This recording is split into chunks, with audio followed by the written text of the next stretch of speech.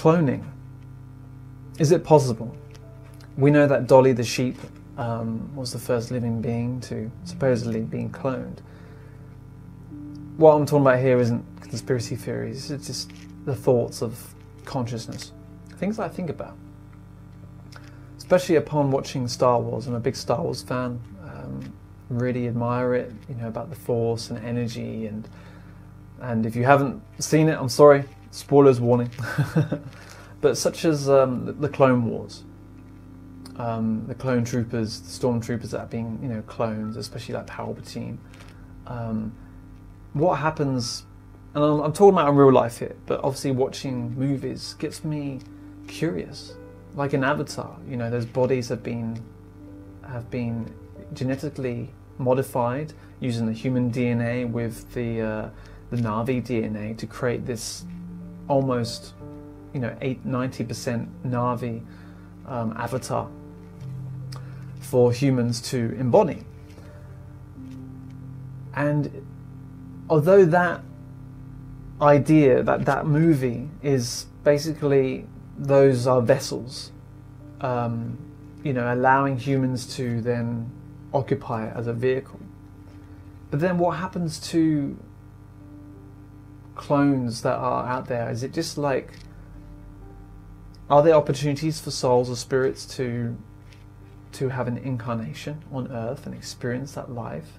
Because some clones, like some living beings, aren't born in a natural way.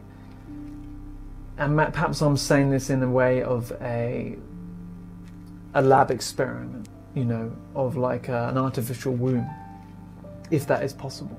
What happens then to the clone body? You know, is it from a fresh new soul, a fresh new spirit, or is it partly there? Maybe it's not properly in the body.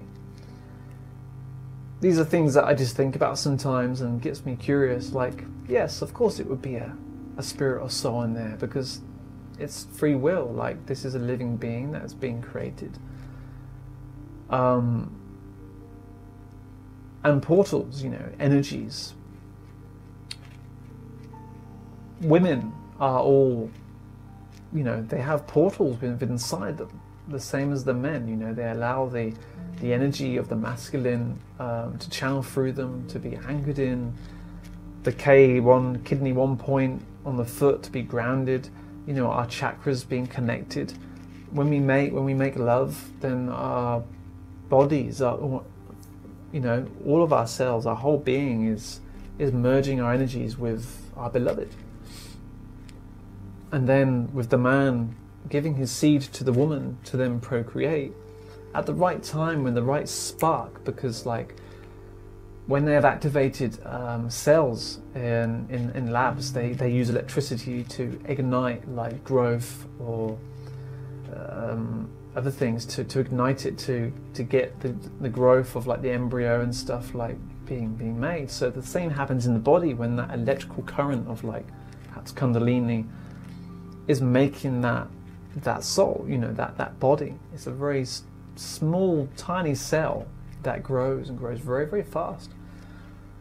And then when the woman is ready to give birth, she's not just giving birth, she's opening up even the time of the first heartbeat of the new, you know, the baby inside the woman, is that's the entrance point of a spirit to like come into the body, a soul, a soul to come into that body and to inhabit that body, to own that path, however way that has been done. So like, what happens during that time of conception, you know, when you know, male and female, and animals too, when, you know, especially mammals, that spark, that ignition of energy that allows that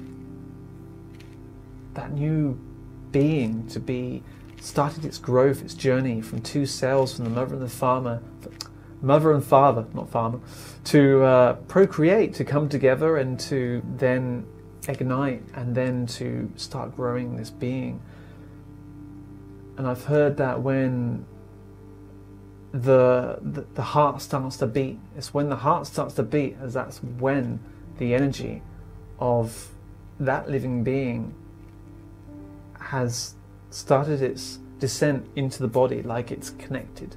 That new like spirit, that journey for that living being has just connected. It's connected itself. That spirit has connected itself to that body to then be connected, and like nothing else can come in and interfere. It's kind of, that spirit is almost like a law, like of an energetic law. Like that spirit now owns that body.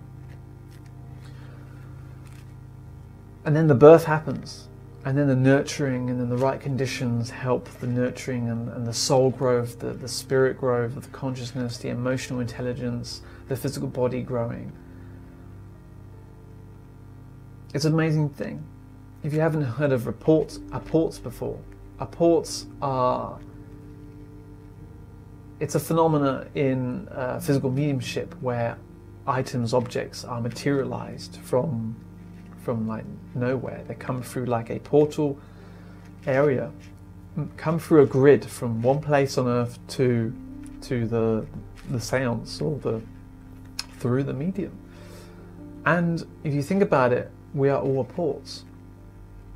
We have all been apported by our mothers, who have given energy to grow us, to create us. That our spirit is the apport coming in through the mother, our mother, and allowing us to land here on earth and to arrive.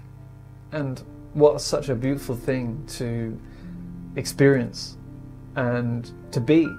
We may not remember that journey of how we got here spiritually, like as a spirit, as a personality, as an energy of who I am, that I think this, me. We may not remember that journey of how we got here when we were a very tiny person. But whatever it is, our journey allowed us to be here in a very magical way. So thanks for listening. These are just rambles on my mind. Feel free to leave a comment down below. Share experience or some knowledge. Let's learn from one another.